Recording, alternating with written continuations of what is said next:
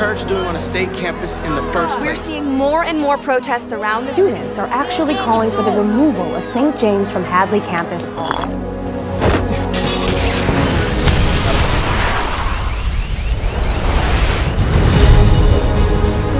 You don't just knock a church down because of a little controversy. It's my home. It's everything I have, and it's not for sale. The board has decided. It's a done deal. God called me to fight. I'm gonna fight. I don't know what I'm doing. I don't know what God wants me to do, and I don't know why any of this is even happening. Do you really believe that there's a God? We cannot respond to hate with more hate.